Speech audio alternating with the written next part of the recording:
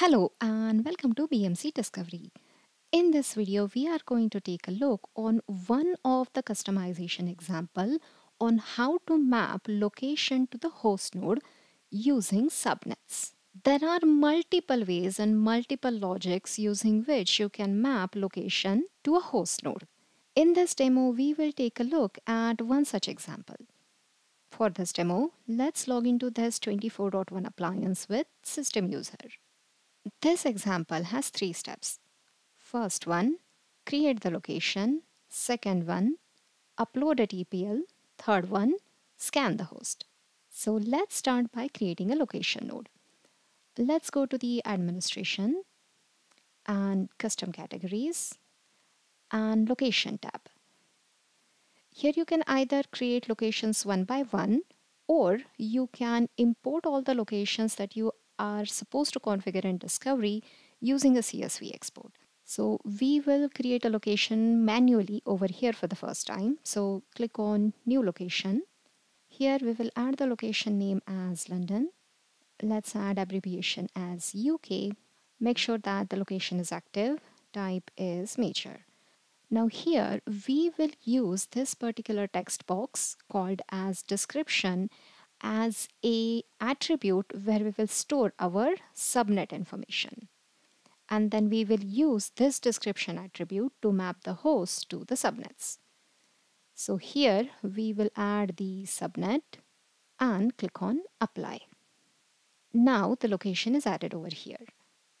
Another way to import these locations in bulk is go to administration, click on CSV import, select the node kind as location. Now let's design the CSV file for the import. The first thing to do is add all the column names. And then from the second line, you can start adding the data.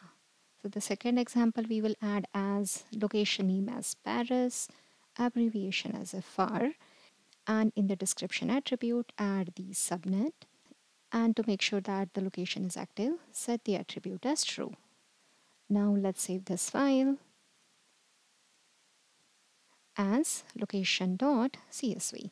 Let's come back to the user interface. Click on File to upload, select the file, click on Open, and click on Apply. Now we can see that the CSV data import is completed. Let's go back to Administration and Custom Categories and Location. And here we can see that the location is created. Now the second step is to upload the TPL. For that, go to Manage and Knowledge. So for this example, the TPL is going to be designed something like this. And you can also copy it from the article attached with this video. First, we will add the name of the template and the pattern and the description. Add the overview section. Add the trigger, which is going to be on creation and confirmation of the host. Then we will start the body where subnet and location are created first. And then we are going to enter the search where we are looking at the subnet associated with the host. Here we will enter the logic that if no subnets are found, then the log would just say that no subnets are found. And if subnets are found, then the subnet will look up in the description attribute of the location node. And if the location is found, it will create a relationship between that location and the host node. We will end the logic and then end the pattern. We will save this file as host location template subnet.tpl.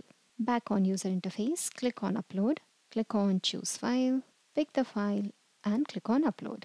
Here we can see that the pattern is activated successfully.